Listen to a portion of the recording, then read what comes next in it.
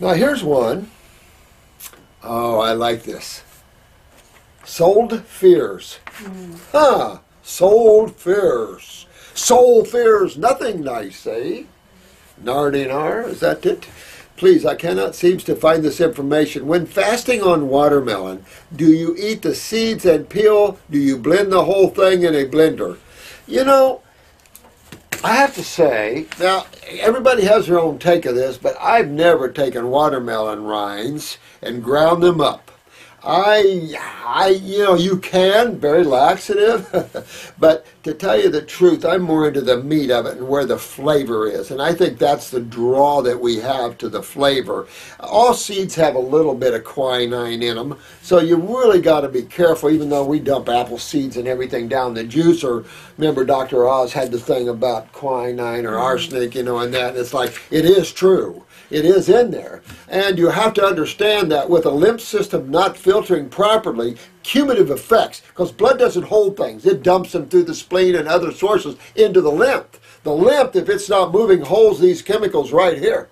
It'll hold your mercury here. It'll hold. That's the system you want to detox. The blood is easy to detox. Your blood moves around the body in less than a minute. It's easy to clean the blood, clean the spleen, clean the liver.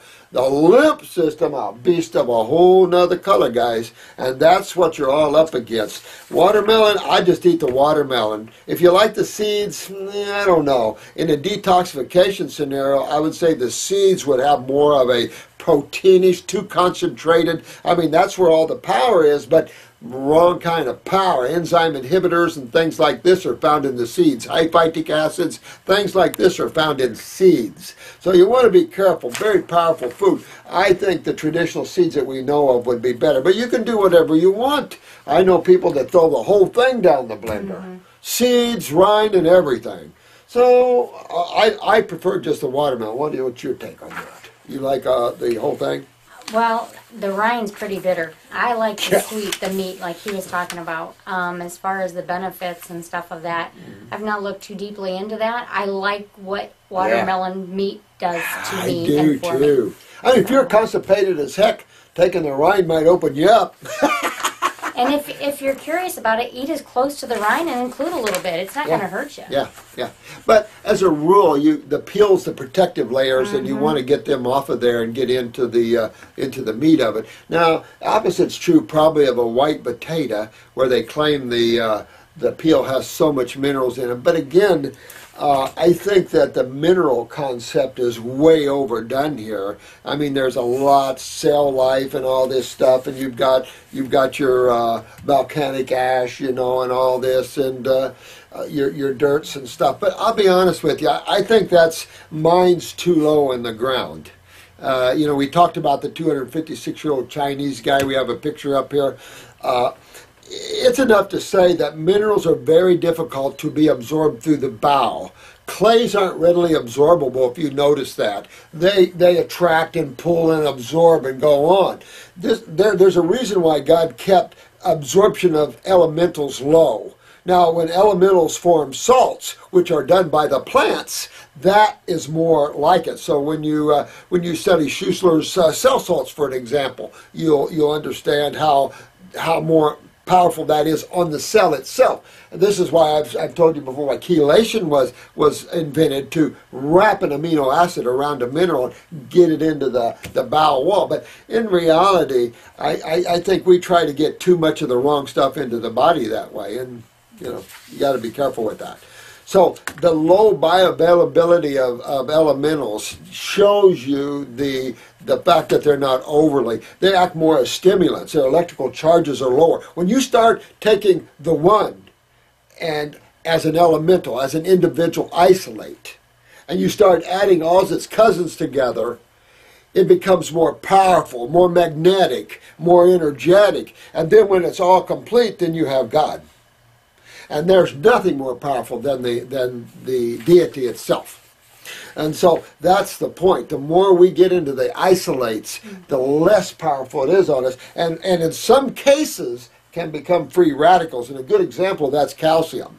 If you get calcium in the body without parathormone or without the parathyroid hormone, it can act like a free radical and create severe hardening of the arteries and arthritis and stuff. So you've got to really be careful, because within an acid medium you have ionization going on, and you can form crystals and everything else in all this process. And this is the other problem.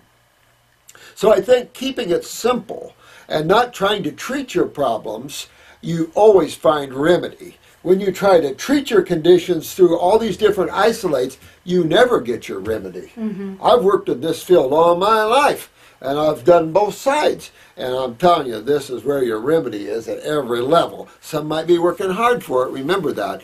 But the end result is well worth it, guys. And the spiritual development you go through on this road is icing on the cake. But if you look at it in reverse, getting healthy is icing on the cake. Your spirituality should always be number one. You should always be number one. You and your understanding of who created you and what relationship you are to that. That is nirvanic, ecstasy, joy. I can't even mention the words that one feels the closer to God you get. You lose verbiage after a point because there's no words to describe extreme ecstasy. You know, one thing, and you and I talked about this a little bit, in my clients I've been noticing that animation life. More and more people are coming Listen to this. backed up in that 11-to-1 area, lymphatically, cholesterol, it's brain fog, and it's breaking down that animation of life. And almost 100% of my clients that have had that area damaged or breaking down, they're having a problem feeling joy. They're having a problem feeling passion or finding passion in life, in relationships. And so, you know, this all up in here, this is the brain area. We've got to get that cleaned out. We've got to. That's why I think that I've just made it part of almost everybody's protocol to go upper circulation, brain and nerve. Because just what you said, this is everything to you. This is everything to you. And getting it there, getting blood flowing more aggressively to the cells and igniting the cells, turning them on with brain and nerve. I'm telling you, it just makes just such a difference. And like you said, you got to get up. Now remember, all these animation lifelines, all these radius solarises go right to the gut. Remember, in the embryo stages. And that's the gut. And so you've got to take care of your bowels always. All right? So if you see this, and you see this is the cell, the fertilized cell, and as the fertilized cell moves toward the embryo stages, this is called the embryonic trunk. This is your spinal column and your gut tissue. And out of this little tail comes all your organs and glands and your GI tract. This later is your GI tract and your spinal column. And all your organs and glands come out of that. So you start to see the symbiotic relationship the GI tract has with everything else on there. And so this is where you go into what we were talking about. It comes out of that embryonic stages. So you've got to go after the bowels. You've got to get after that colon and gut. And I think that that's been a focus of the health people since who knows how long, because look at in our studies, 1800s they were focusing on bowels, but not the kidneys. And it's a combination. It's absolutely. You can't, that's why you see us on programs. And you brought up a good point. You can't just go after one thing. It's just, you're going to sit there and feel like you're spinning and not getting anywhere. And Go ahead. No. I was just going to say, not only that, but, you know, if you're so focused on your health that you can't see what's going on around you, and so many people come to me, I want to work on my diabetes, I want to work on, you know, my arthritis, whatever it may be. You cannot focus on the disease or what the doctors have called it, because, okay, I may get type 2 diabetes and I may get that cleared up, and I think I'm healthy. But I miss the fact that my kidneys aren't filtering, or I miss the fact that my autonomic system's a mess, and, you know, I'm not healthy after all, and I've done all this work going after diabetes, and yet I've missed something else that's going on around Boy, it. I tell you what, I think, Marcia, you hit on a really, really important subject. And another one, and I've talked a little bit to them about that, is getting too body conscious. Because when I started doing fasting, I started feeling and listening, and I could feel the blood flowing through my body. I'm that sensitive. In this little pain, oh, what's that? Oh, what's this? You know, and I got too body conscious, and I realized, oh, I've got to get away from my body. I got to get away from this. So then I started my spiritual journey, and that pulled me away from the physical body. Let it do its thing. Let it get well.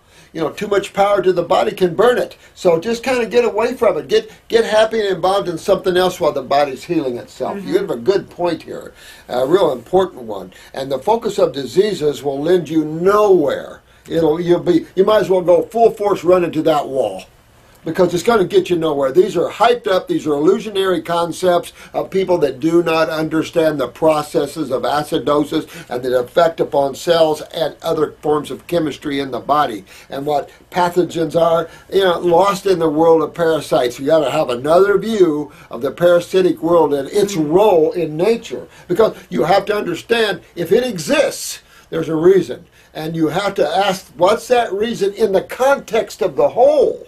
And it's always sometimes hard to see that. Yeah. And the mind can't see the whole. That when you see the whole, that isn't the mind that's looking, that's you that's looking. The mind can only see in pieces. It analyzes, it rationalizes. The mind can only take little segments and put it together that way. It can't see the whole. Doesn't have that ability. It's an instrument of use. The consciousness that flows through the mind is you. That's why we say stop thinking, stop talking, and there's nothing you won't know.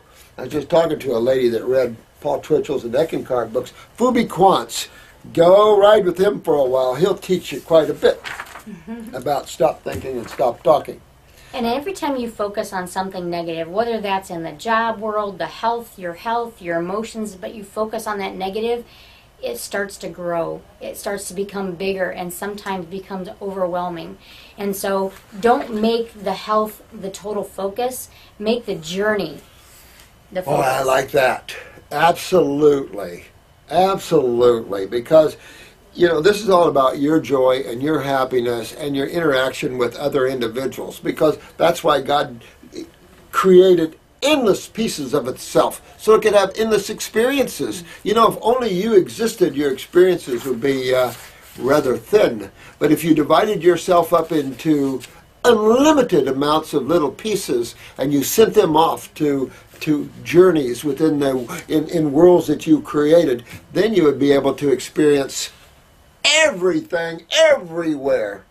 I mean, when you take a look at why God created all these little things, ask yourself, it has to experience these. And that's why it didn't create it for us, because we are it. So you have to really take a look at what God really is, and you have to look no further than you. Now, this lady, Susan, she brought up, and I've got a client, I got to go, but she brought up a good thing here. She just finished level 1, and we talked about genetics in there. And I think, Susan, this is a good idea. We're talking about genetics and also in relationship to spirituality.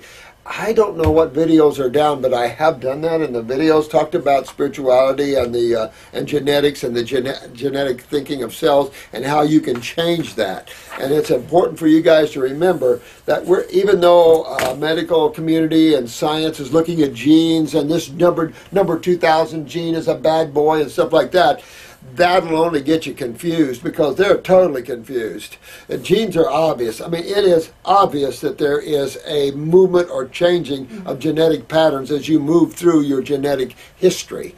That's obvious.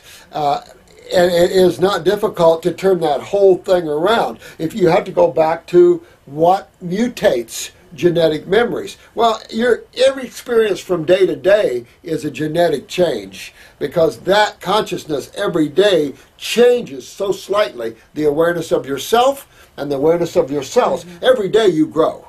You never go backwards. You might think you do, but every day you learn and grow, and something different comes and you expand. And when you look back over your life, you find that that's why we use age and use the word wisdom. because people generally beat up pretty good through the younger years, and then as they get wiser, they go, well, there's a hole over there, don't step in it. I fell in it 2 or 3 times. You know, that's it. But that genetic change in your consciousness, and the same thing of the cells. And if the cells see nothing but acids and negativity and things like this, that's the level they understand. Mm-hmm. Yep. Your cells have memory, and you can actually change those cells' memory. Absolutely. Taking every thought captive, turning it into a positive. That's it. That's it. I've always said, you have 100 trillion cells roughly in the human body. Put a smiley face on every one of them. Can you imagine 100 trillion cells smiling? And your body's going to feel good. This is from Japan, and I just want to close this out by saying thank you, sweetheart. Excellent, excellent, excellent. This is a gift from a Japanese student. Thank you so much. Beautiful, beautiful, beautiful. We appreciate all your loves, and we wish you all well, and we're here for you. You know, we're always here for you, and we're here as close as your dreams. You look in your dreams. You call on the masters to help you. We'll be there for you. We'll take you on journeys. We'll help you to unfold yourself. So, but also take active role in your growth. We love you all. You're so great. Every one of you. I'm so proud of you guys. You guys are the new world in every way, shape, or form. So, we'll see you until next time. What is it? Where are we from? Indiana. Adios. Isn't that what? Isn't that what? What is it? What was the Lone Ranger? Oh, I don't know. But till we meet again. Till we meet again. Till we meet again. Till we meet again. That's it. Thank you guys so much. I love you all. Have a good day. Absolutely. Absolutely. All right.